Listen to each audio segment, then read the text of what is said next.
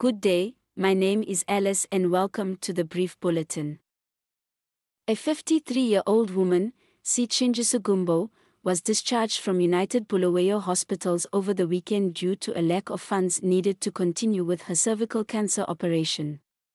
Gumbo, who resides in Tabazinduna and is staying with her sister, is now appealing for financial assistance to cover the required costs. According to Gumbo's daughter, Beatrice Komu, the family had already paid $25 for blood tests required by the hospital upon her mother's admission. However, Gumbo was then transferred to another unit at the hospital for an echo test which required an additional $800. The African National Congress and its largest rival, the white-led, pro-business Democratic Alliance, agreed on Friday to work together in South Africa's new Government of National Unity, a step change after 30 years of ANC majority rule. The deal between the two parties is a momentous political shift in South Africa since Nelson Mandela led the ANC to victory in 1994.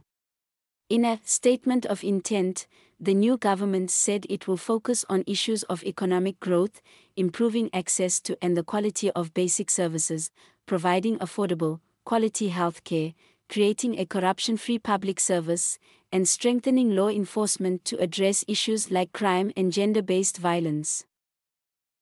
The United Nations Security Council has demanded a halt to the siege of Al Fasher, a city of 1.8 million people in Sudan's North Darfur region, by the paramilitary Rapid Support Forces and an immediate end to fighting in the area.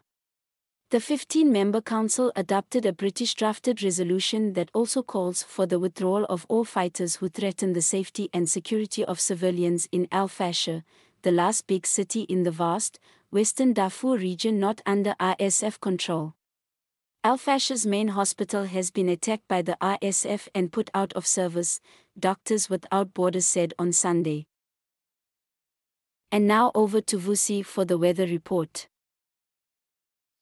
Good day, my name is Vusi, and this is the weather forecast for Saturday, June 15, 2024.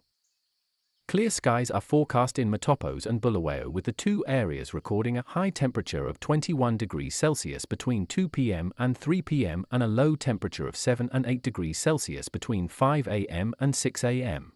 Plumtree and Moutere are forecast to record a high temperature of 22 degrees Celsius between 2 p.m. and 3 p.m. and low temperatures of 8 and 12 degrees Celsius respectively, between 5 a.m. and 6 a.m. Gwanda and West Nicholson are forecast to record low temperatures of 6 degrees Celsius between 4 a.m. and 5 a.m. and high temperatures of 23 degrees Celsius between 2 p.m. and 3 p.m. The city of Harare is expected to record a low temperature of 9 degrees Celsius between 5 o'clock and 6 a.m. and a high temperature of 23 degrees Celsius between 2 p.m. and 3 p.m. Sunny conditions are forecast in Victoria Falls, with the area recording a low temperature of 6 degrees Celsius between 6 o'clock and 7 o'clock and a high temperature of 24 degrees Celsius between 2 p.m. and 3 p.m. Sunny conditions are expected in Lupani and Kariba, with the two areas recording low temperatures of 9 and 14 degrees Celsius respectively, between 5 o'clock and 6 a.m. and a high temperatures of 26 degrees Celsius between 3 p.m. and 4 p.m. Beitbridge is forecast to record a low temperature of 10 degrees Celsius between 5 o'clock and 6 a.m. and a high temperature of 27 degrees Celsius between 2 p.m. and 3 p.m. Ensure to keep warm, stay safe, and have a lovely weekend. That concludes the Brief Bulletin. My name is Alice. Have a good day.